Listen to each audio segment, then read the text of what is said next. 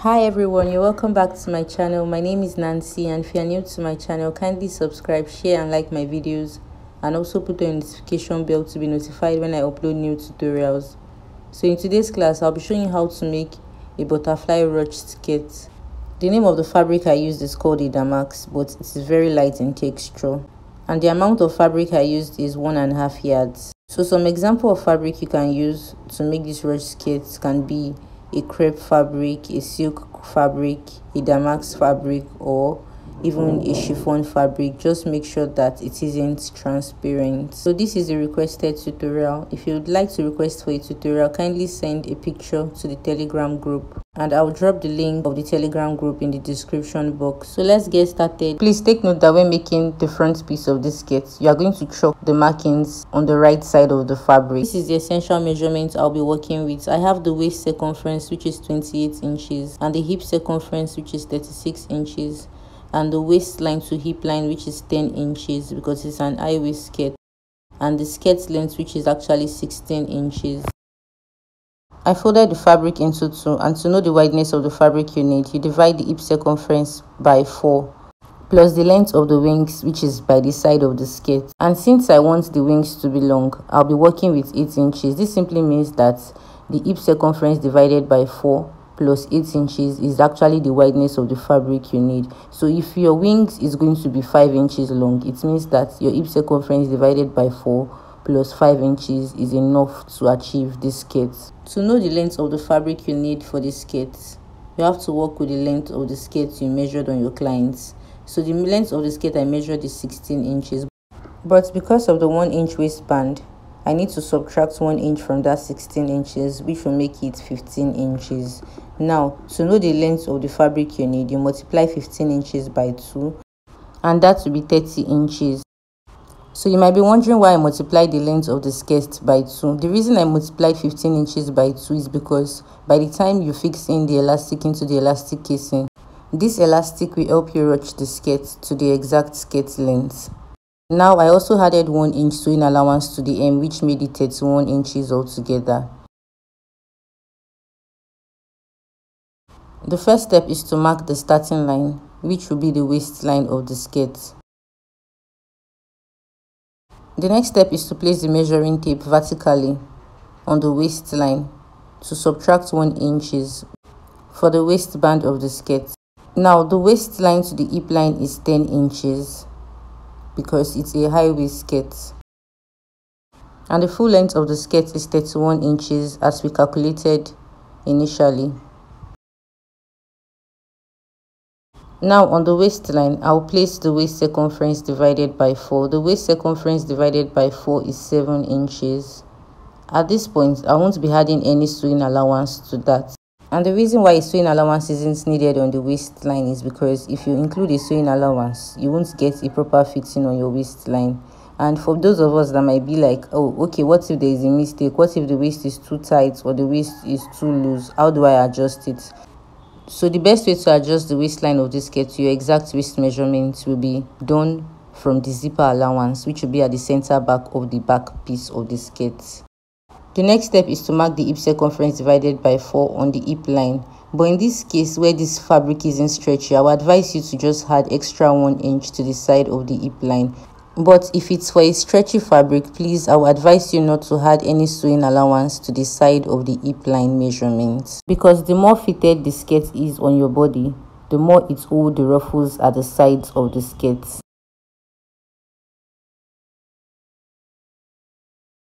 The next step is to connect the waist point to the hip point as shown.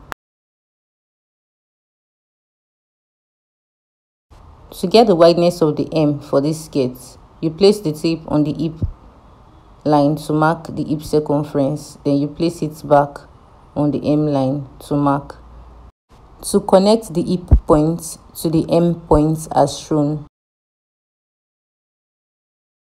The next step is to mark how long you want the wings of the butterfly to be at the sides of your skirt.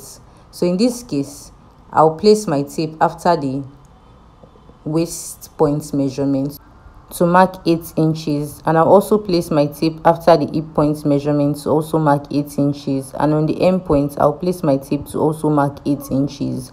But if you don't want the butterfly wings to be as long as mine, you can reduce it to about 5 inches all through, since I marked 8 inches all through. So some people might be like, why are you making a curved shape for the butterfly wings? Why didn't you just make it like a square shape so it can be easily sewn? Well, it can be sewn easily this way. And the reason why I decided to make it this way is because I'm sure you don't want one side of your butterfly wings to be longer than the other side. So it's always advisable to make accurate measurements during the marking process. The next step is to cut out the front piece of the skirt.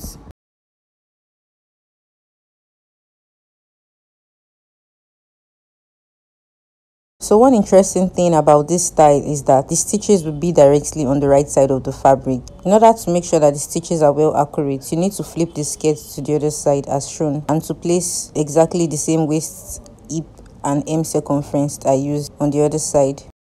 Now I'm going to mark the starting line, and I'll also mark the hip line and the full length of the skirt.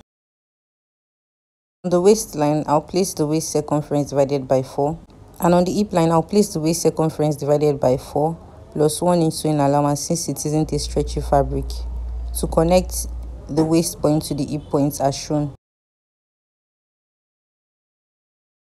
And for the wideness of the hem, I placed the tape on the hip circumference to also place the same mark on the hem line to connect the hip points to the hem points as shown. So I practically just did the same thing I did initially on the other side of the skirt. Obviously, you can see that the two sides of the fold has the same shape and the same measurement. Now the next step is to notch the exact waist circumference. So I notched this point in to about ½ inch. So from this waist point to the center fold of this skirt is actually the waist circumference of the skirt. And this extra extension I draped is the butterfly wings. The next step is to place the front piece on the back piece to cut. The difference between the front piece and the back piece is 1.5 inches, which is served as the zipper allowance in the center back of the back piece. Please take note that this is the wrong side of the back piece, which I folded into two. And then I went ahead to place the front piece on the back piece, making sure that I have about 1.5 inches zipper allowance on the center back of the skirt.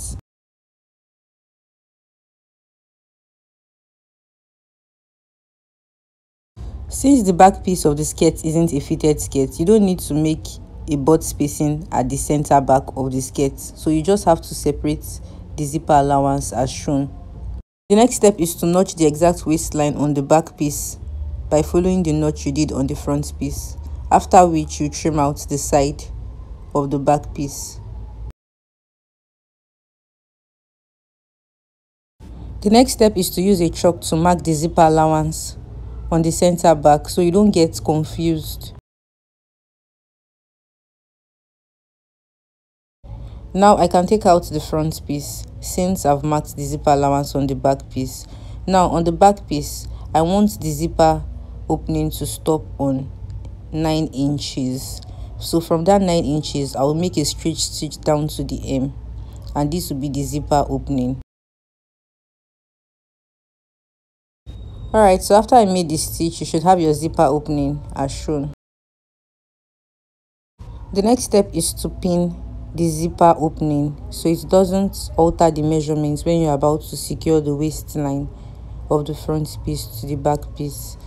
Or better still, you can use a loose stitch to secure the zipper opening, then you lose it later after you've secured the sides of your skirt. So it's time to sew the pieces. This is the back piece, right? So how do you sew this? First of all, from this part you notched, you need to secure the upper part of the skirt by folding it in ½ inch and further folding it in by ½ inch. So after folding it, you continue your sewing by raising the machine footer to sew the sides of the skirt by folding it ½ inch and further folding it ½ inch till you get to the end of the skirt. And you also raise the machine footer at this point to continue the sewing by folding the hem of the skirt in by ½ inch and further folding it in by ½ inch. And you also raise the footer at this point to secure the side of the skirt by folding it ½ inch in and further folding it ½ inch in till you get to the other top of the skirt. Then you secure the top part by folding it in. and the folding will stop at this end of the notched part. Now for the front piece of the skirt, you open this up to secure the sides exactly the same way I did for the back piece of the skirt.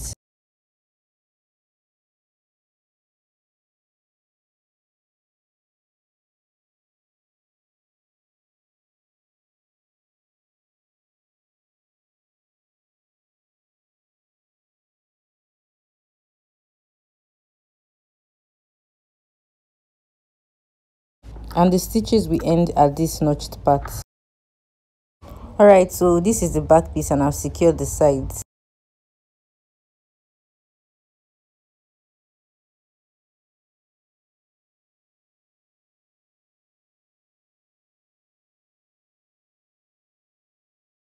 And for the front piece of the skirt, I have also secured the sides.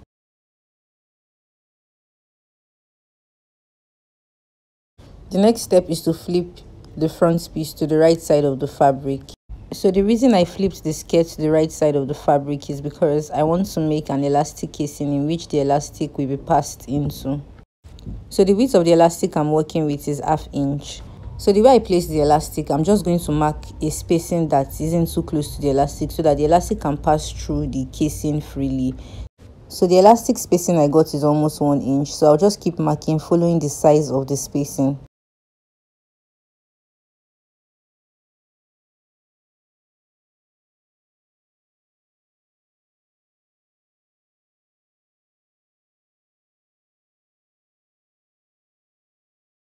So on this side, I'll also mark the exact elastic spacing.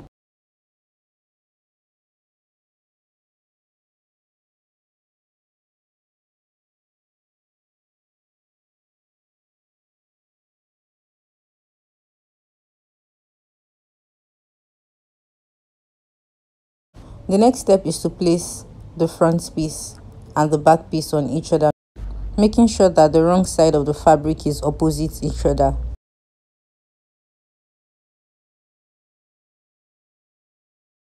Now I'll use my pins to secure the front piece and the back piece together so it doesn't shift while making the stitches.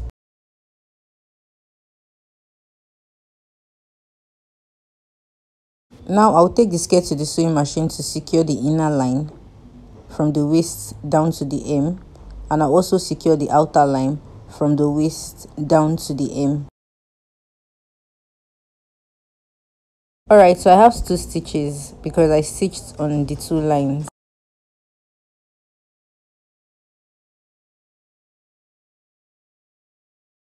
The next step is to insert the elastic into the elastic casing. To know the length of the elastic you need to work with the exact skirt length. The skirt length is 16 inches, so this simply means that I'll be cutting an elastic band of 16 inches long.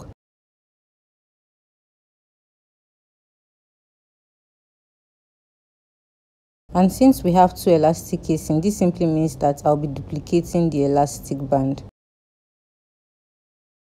And you'll be making use of 2 safety pins for each elastic band. Now I use the safety pin to hold the edge of the elastic, which I'm using to pass the elastic into the elastic casing.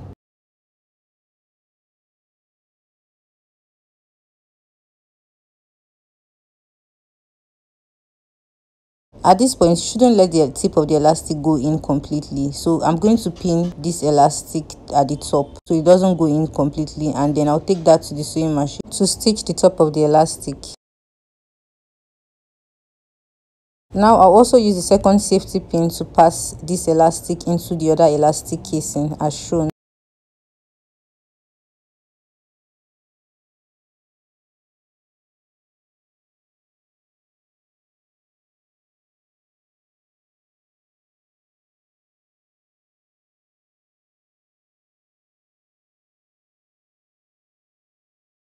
Now I'm going to pin the top of the elastic so it doesn't go in completely. Then I'll take this to the sewing machine to stitch on it.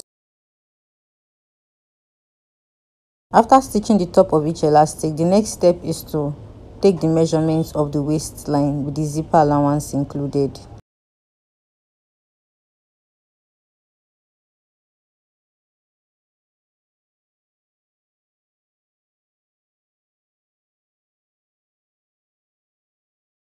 So the waistline with the zipper allowance included is 31 inches.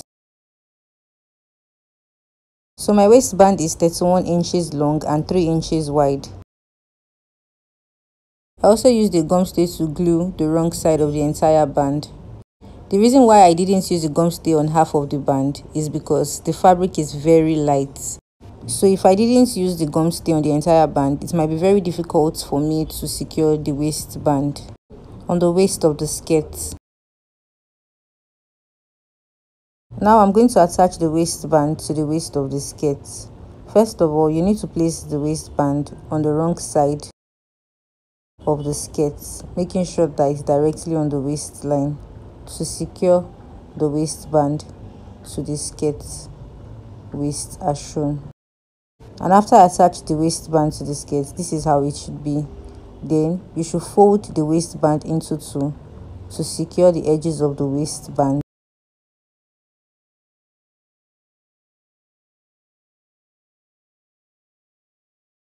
Alright, so I've secured the waistband to the skirt. The next step is to attach the zipper to the zipper opening.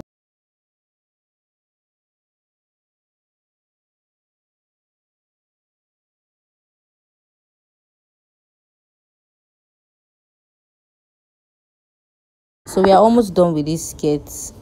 The final step is to pass the elastic completely into the elastic casing till you get to the hem of the skirt, so it gives us this ruched butterfly wings.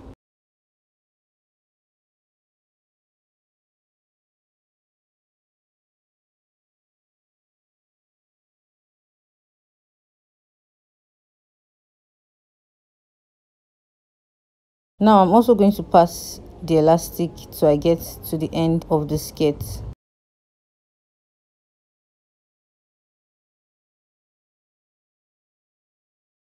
The final step is to secure the end of the elastic.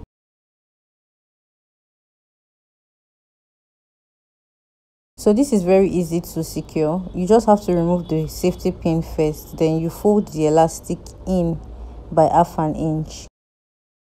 Then you try to insert it back into the elastic casing, making sure that the elastic isn't showing anymore.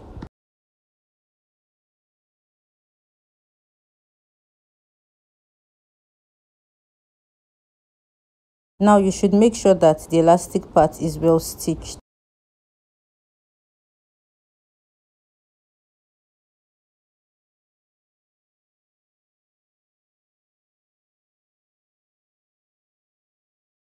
Now you should repeat the same sewing process for the other side of the elastic casing.